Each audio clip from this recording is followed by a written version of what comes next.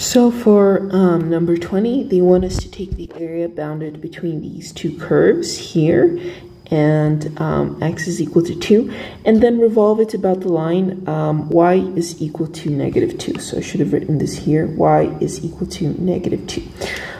So when we revolve, what is going to happen here is I'm going to take this section here. Actually, this is not a very good color for us. Let me try something more vivid. Yeah.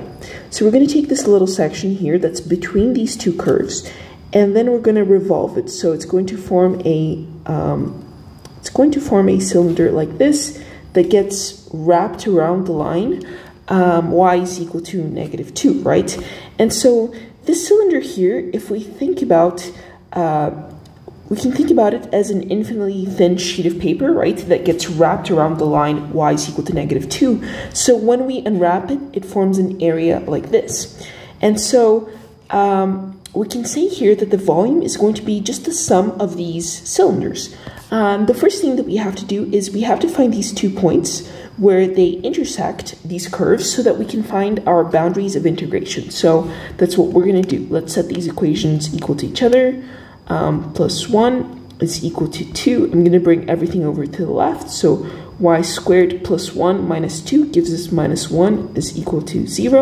And that gives us y minus 1 times y plus 1 because it's a difference of squares. And therefore y is equal to -1 and +1.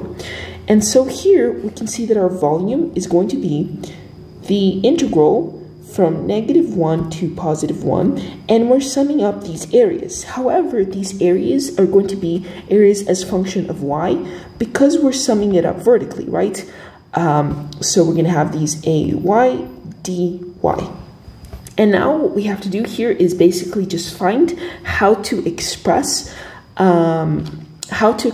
this area in terms of y. Because they definitely do change as a function of y, right? Like the further that I go on my y-axis, the larger the base is going to be, and so on. So my area here is base times height, right? Because it's just a rectangle that gets wrapped around. And now let's try to find both the base and the height. The base here is pretty easy. It's this little chunk like here that gets revolved.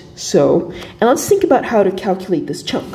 Well, this chunk here, remember that we always measure the height from 0. We measure it in this direction. So given that we measure in that direction, we can see here that we go from 0 all the way out to where it touches the orange curve, and then plus that little section gives us 2, right?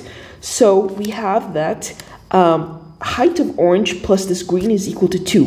Therefore, this green thing is going to be the distance of 2 minus this little chunk. So green is going to be equal to 2 minus the height of the orange, right? So let us write that in. Let me just delete this so it doesn't get too crowded for us. Okay, so the base is going to be 2 minus the height of the orange is y squared plus 1. That's our base.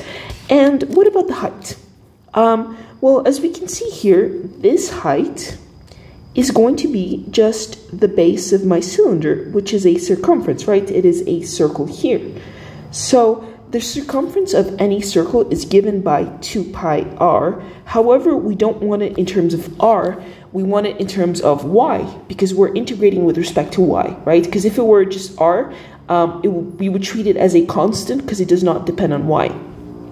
So let's give it a random value, right? Let's give it, maybe at this point here, we have y is equal to, we'll call it 0.5. I'm just making stuff up, but for you guys to understand how that radius is going to be. So that's 0.5. Well, what's the distance between -2 all the way out to 0.5? Well, that distance, I have to go first from -2 to 0. I have to transverse a distance of 2, and then plus wherever I'm at on my y-axis, right? If I were a little bit closer to here, maybe at 0.9, I would still have to go 2 from -2 to 0, so that's a distance of 2, plus a distance of 0.9. So that distance is just 2 plus wherever I'm at on my y-axis. So this is the circumference, so it's 2 pi, and instead of the radius, my radius is just 2 plus y, right? So once I have this, we now have that our area is base times height, so it is 2 pi times 2 plus y times 2 minus y squared minus 1 is just 2 minus 1 is 1, right? So that's going to give us 1 minus y squared, so minus y squared. And that's my area. And since we're going to integrate this area, we're going to sum it up from -1 to 1. We want to expand it because we want to make it into a polynomial so that we can easily integrate it. So what we're going to do is we're going to FOIL it out, right? So let's do that. So that's 2 pi times 2 times 1 is 2. 2 minus y squared is minus 2y squared, and then y times 1 is plus y, and then y times minus y squared is minus y cubed. So now that we have, this is our area in terms of y, right? So once we have this, we can now integrate. So the volume is going to be the integral from -1. Maybe I'm going to make this a little bit more thicker so you guys can see. Yeah. So our volume is going to be the integral from -1 to +1. 2 pi goes outside because it's a constant. And then we just put in all this expression here, which is the area of my cylinder at any point, right? The cylinder that wraps around the line y is equal to -2.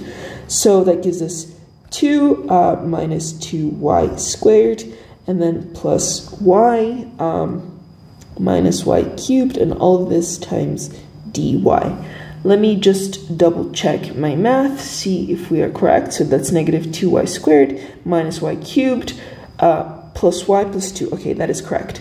And then here we have to just integrate it. So this is equal to 2 pi times, that's 2y minus 2y cubed over 3, and then plus y squared over 2, and then minus y to the power 4 over 4.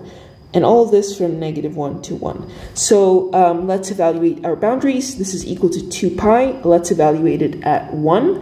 So at 1, it's going to give us, let's see, 2 minus 2/3 plus 1/2 minus 1/4.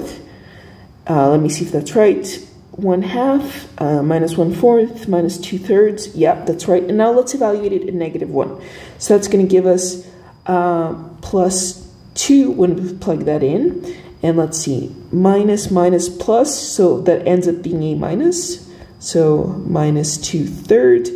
And then that gives us minus 1/2. And lastly, this minus goes positive. Minus minus is going to be plus 1/4.